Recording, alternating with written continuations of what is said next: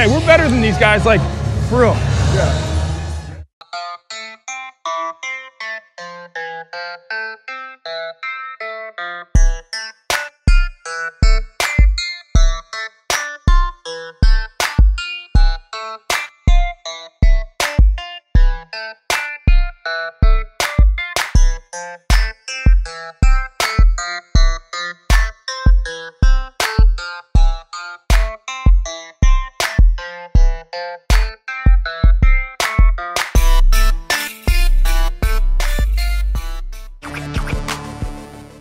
What's up, Panther Nation? In this next video, we're going to take a look at cornerback Troy Pride Jr. out of Notre Dame, who the Panthers selected in the 4th round. With Troy Pride, you're getting a guy with elite athletic traits. He was a two-sport athlete in college, participating in both football and track and field. In the ACC Outdoor Track and Field Championships, he posted personal bests of 10.5 in the 100-meter dash and 21.16 in the 200-meter dash. So that just shows you the kind of vertical speed that this guy possesses.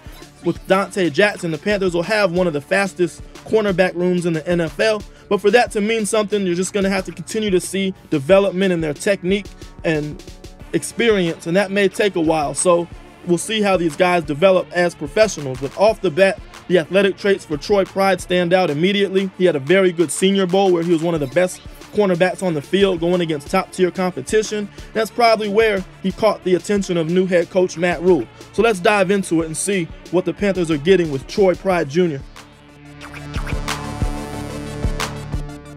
I really like Troy Pride's potential as a man-cover corner. He has all of the traits that you're looking for. From his vertical top-end speed, he's got quick feet, and his fluid hip movement to be able to transition from back pedal to sprint. So first, let's take a look at some coverage reps that demonstrate what kind of potential he has as a man-cover corner. Here he's going to use a mirror motor release. There's two things we want you to look at. First, his feet, how he uses his choppy feet, getting back 6 inches. And he's going to keep his head down, keying the wide receiver's hips. The reason you want to key his hips because that's where the receiver's going to go. Oftentimes, receivers will use shoulder fakes or dance with their feet, and that can throw you off. So you want to make sure you keep your head down and watch where his hips are going. Once the receiver commits to a side, watch how Troy Pride opens his hips, and he's going to turn and run with the receiver like he's running the route with him. Notice his head is still down to read the receiver's hips to be prepared to break on the in-breaking or out-breaking routes. What he does here, you see the vertical speed. He's able to stay with the wide receiver. And once the receiver gets his head up to look for the ball, Troy Pride's going to reach out and touch him, and he's not going to key him to look back as well.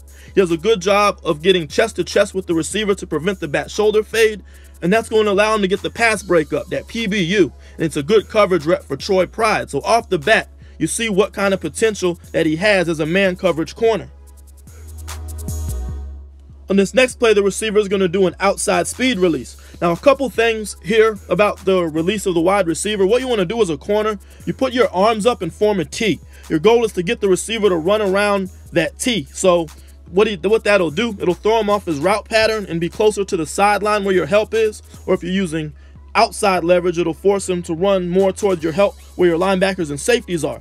So one ways you can get him to run around the T is to jam him, use an offhand jam at the line of scrimmage, or in this case, the receiver does it himself, so Troy Pride doesn't need to do an offhand jam, and he's going to do a good job of just mirroring the receiver throughout his route.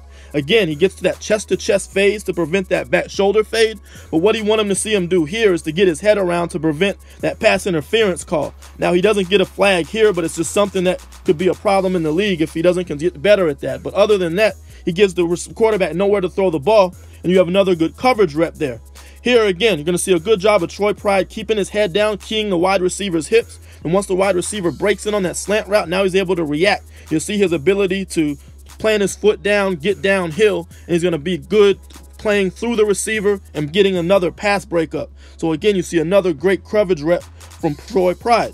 And here again, you're going to see Troy Pride against defending a slant route. Once he does a good job of, again, keying the wide receiver's hips, he gets on him, attaches to the hip on the slant route. Now watch him get underneath, play through the receiver, and get another PBU on the play.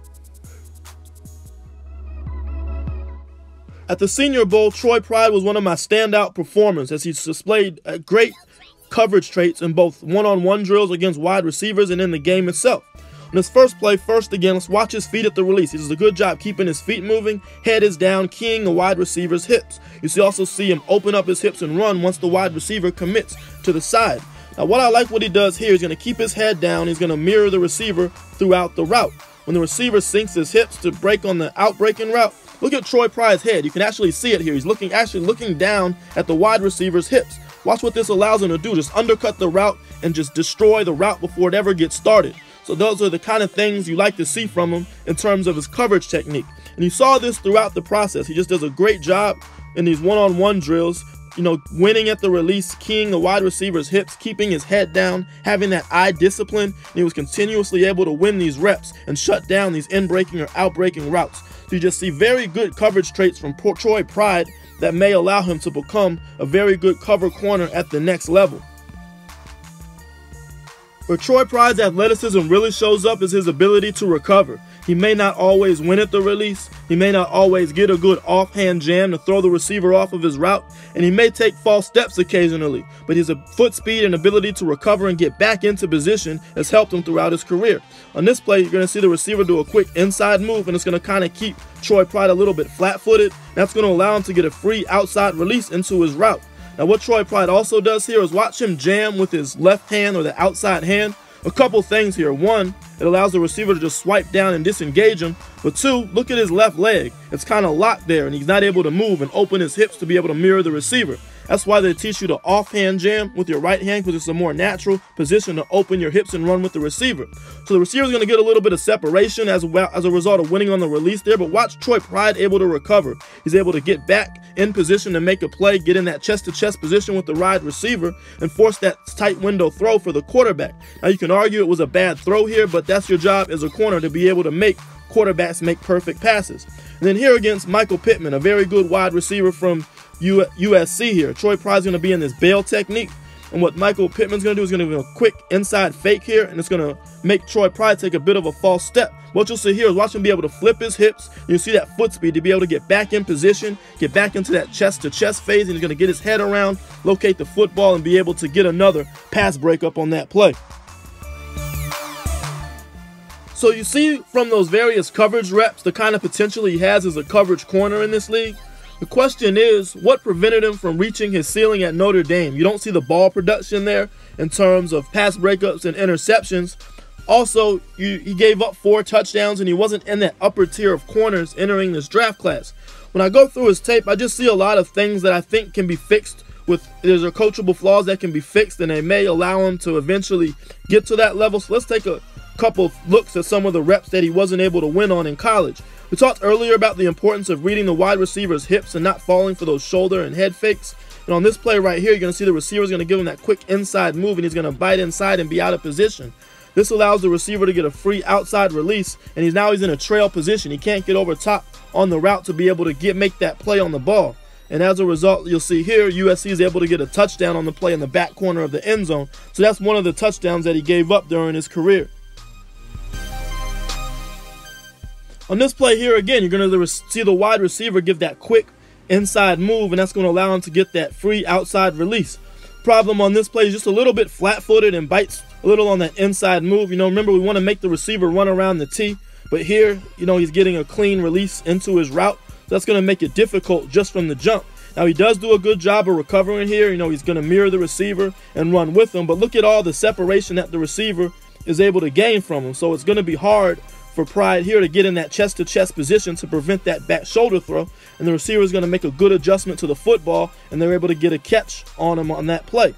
His ball skills can also be better. I think a lot of times he does good coverage reps, but just wasn't in position to make a play on the ball by getting his head around. Like here, he's right there. He's in the chest-to-chest position. Now get your head around, get your arm out, and make that pass breakup. So I think he left a lot of plays on the field, particularly in this Georgia game where you'll see a couple of reps there. You just see very good feet here. He's going to mirror the receiver very well. He's in great position, has him chest to chest, but now get your head around, locate the football, and make the play. So I saw him too often just get beat on these back shoulder fades, and I just think that just comes around to being able to get into that chest to chest phase of your coverage rep, getting your head around, locating the football, and making the play. So again, he's got the coverage ability. He's in position, but I just think he left a lot of plays on the field. These should all be potential PBUs or possibly interceptions on some of these reps.